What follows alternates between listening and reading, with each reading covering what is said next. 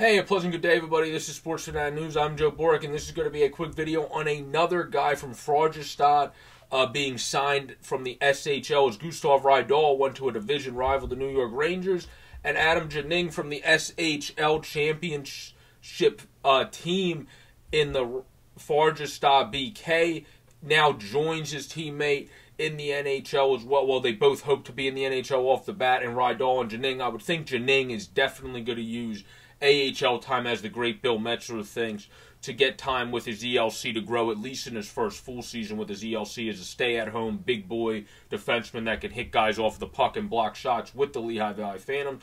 I think his teammate Rydahl with the Rangers, I did a video on that. I'll share it at the end of this video if you want to check that one out as well. We'll have the best chance to crack the NHL right away, and that makes sense because one's 27 and Rydahl has been in playing overseas for a minute. The other, Janning, is only 22 and is still growing as a prospect.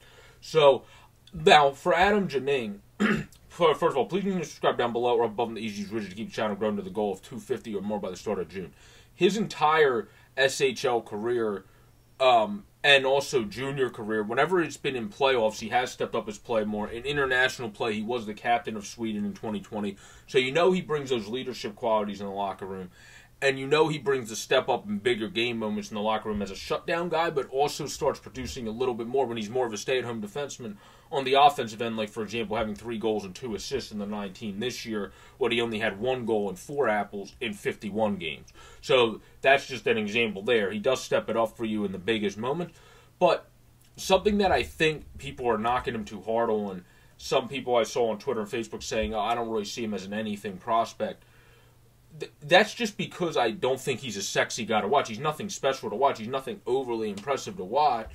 But those guys that are so simple, that are nothing that's overly impressive to watch and kind of go over the top with their skill sometimes become guys that are just quicker, bottom 3 good defensemen that you can then work their way up because they don't overcomplicate things. Like if you think of the Sanheims of the world and the Provorovs of the world, the reason those guys sometimes take a little, Provorov came in really good, but now is starting to show struggles, sometimes take a bit to get around the struggles, is they are so freakishly talented with the skill, they're going to try to be more aggressive, or they're going to try to be more kind of finesse than a guy like Janning who doesn't have that. So he's going to come up and kind of just be as simple as possible, make the first pass, get it up the ice, be kind of just that shutdown, hit the guy off of the puck defenseman, kind of like what Daryl Sutter's developed Nikita Zadorov into, not what Nikita Zadorov was most of his career before going to the Avalanche, and Bednar got him, and then Sutter's really developed him into a stay-at-home,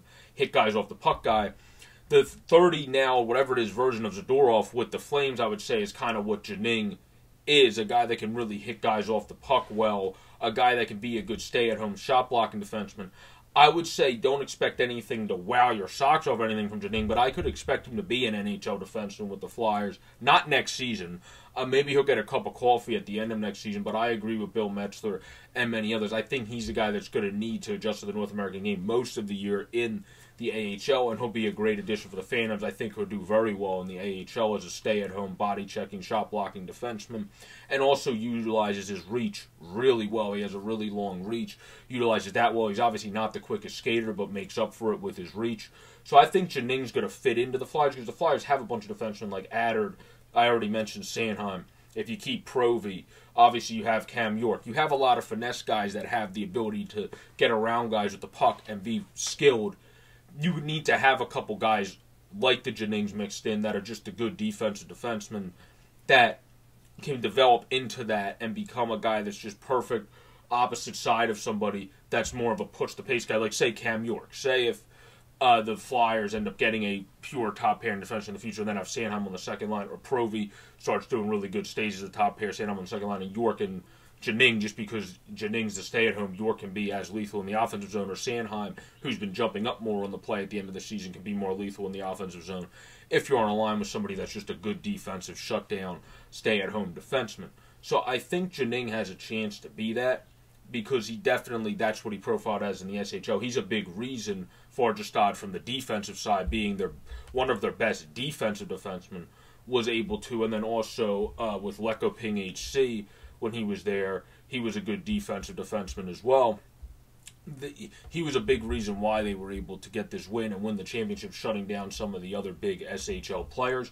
So I expect him in time to be able to definitely do that in the AHL, and we'll see how it grows, but I give him a pretty good chance to make the NHL level. I give this signing, just like I did with his teammate Rydal with the Rangers, a B in the B range, because it's nothing that's going to blow your socks off. It's not like when the Flyers sign a prospect to an ELC like a Sanheim or like a Provorov, but it is still a good move for me because it's a guy that profiles unlike most of our defensemen.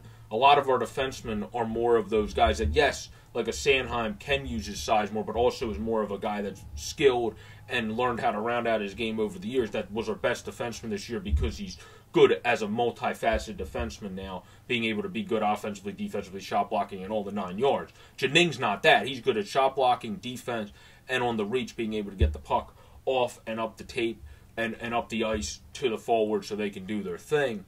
That's all you really need of him, because the Flyers, to me, have a bunch of other defensemen, including Wyatt Wiley, who can mix in and be kind of those simple, solid on both ends defensemen, where Jenning is a good guy to just kind of have that can just be great defensively and maybe develop into a stay-at-home guy, like your Zadorovs, which he took him a minute to develop to, but like a Zadorov, who's now developed into that with the with the Calgary Flames, and he started getting into that good mindset once he was with Colorado. So it'll be interesting to see what comes of Jenning, but I'm excited to have him signed because the Flyers don't have a lot of guys that profiles Adam Jenning as a big boy that's just good stand-up potential defensive stalwart.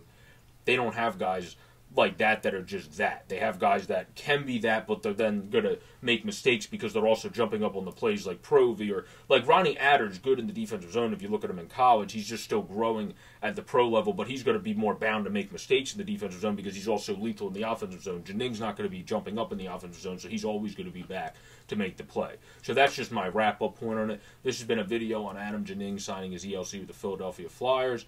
I'm actually happy that he's got to come in, and we'll get to see what he's able to do. Peace out, everybody. Stay safe. Please subscribe down below, up above on the easy-to-use widget to keep the channel growing to its goal of 250 or more by the start of June.